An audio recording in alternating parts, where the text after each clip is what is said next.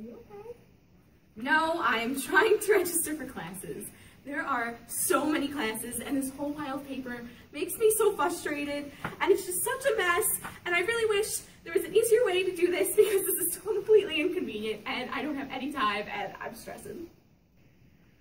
Ugh. You look so stressed out, Deborah. What's wrong? I am stressed out. Do you know how much I have to do today? I have to go to all my classes, and I'm supposed to be going home for little Jimmy's baseball game. I can't even do that. Why not? Well, if you look at my schedule, I have computer science in 15 minutes. What are you going to do? Well, honestly, if worse comes to worse, I'm just going to have to drop out of school. I can't keep choosing school over my family. You know what they say, family comes first.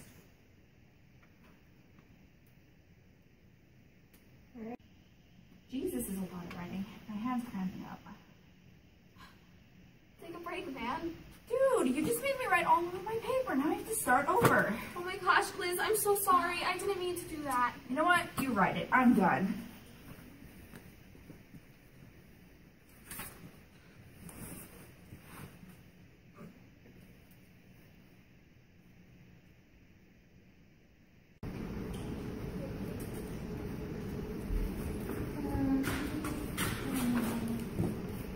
Oh my gosh, it's a wall run. I totally forgot to register. Is it too late? Well, today's the last day. Well, I really want to run. If you run over admissions right now, you can probably make it. I don't know. I have class in 15 minutes. Or maybe next year. In the past, even some simple tasks were difficult without the use of a university website. Wondering what lunch was, or where the major events were on campus, or trying to figure out which major minor requirements was a very lengthy process. Scheduling, applying, changing a major all had to be done with forms filled out by hand with a book of classes as a reference, which is what you saw in the skit. Taking a tour on campus or speaking with faculty was very difficult if you were farther away. In the past, typewriters were bulky and heavy and not as easily transportable as today's technology. Research for papers was often handwritten. It was a long, drawn-out process. If any errors were made, it was hard to erase them. In extreme cases, a whole paper had to be rewritten. In the skit you just watched, you observed Deborah's trouble that she had with balancing the responsibilities she has as a student at Wilkes University and a family member and a mother. Deborah was experiencing role conflict. Social capital is usually associated with weak ties of people or groups who don't know each other well. People who live in tight-knit communities have limited interaction with the rest of the world, and like in our skit showed how if you didn't know what was going on, you were more likely to miss out on events on campus and how to sign up for things.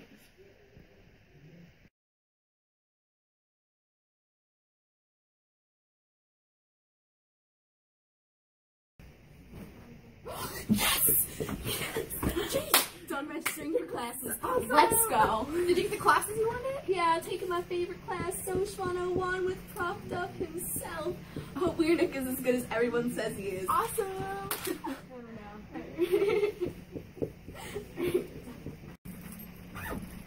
Okay, guys, I'm out.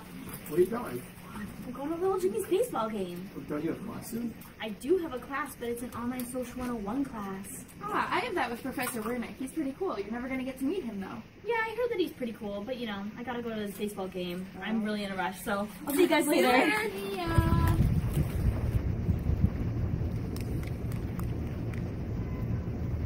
Go, Jimmy! Woo! And this is really tough. My fingers are cramping up. I'm typing so fast right now. I gotta get this done. You guys totally know I'm so bad at writing and grammar and stuff. And I thank God for autocorrect. When I printed out my paper earlier, I made so many mistakes. I'm glad I could just like fix it and print it out. And imagine what life will be like without computers. Yeah. Good thought. Maybe we should get back to work.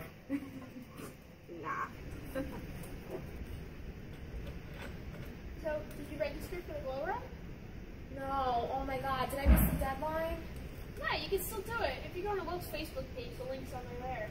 Oh, really? Oh my gosh, that's so cool. Yay! I'm so excited. University websites are now the norm for colleges. We're socialized into using them the second we apply for a college or university.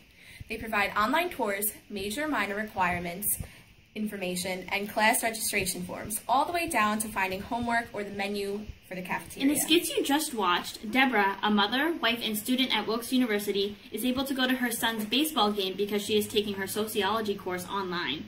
Her troubles with role conflict are eased, and she is able to do her required work for the class anytime and anywhere. As technology has advanced in the last couple of decades, especially since the 1990s, online education has grown in popularity in all levels of education. A study that was done by Babson Survey Research Group, Pearson, and Sloan C Corporation found that in the last 10 years, the number of students taking online classes has increased by 570,000, landing at a total of 6.7 million students taking online classes. Modernization is working for the better here in this skit. A few issues are still apparent, such as hand cramping, but technology takes most of the hassle out of writing a paper. Errors can be corrected with ease. Through social interaction, the socialization of technology is also introduced as two friends discuss their favorite word processing software. Symbolic culture can be found all over campus. Everyone knows that the apple on the back of all the computers symbolizes more than just a piece of fruit. It's a symbol for Apple Incorporated, the world's largest computer company. Bonding social capital is usually associated with strong ties, such as family members and close friends, and is associated with strong in-group loyalty. People exposed to greater amounts of social media create a larger amount of bonding social capital as they have greater ties with people who live farther away from them. Our skit showed how you can spread the word to more events on campus to people who live far away with just the click of a button.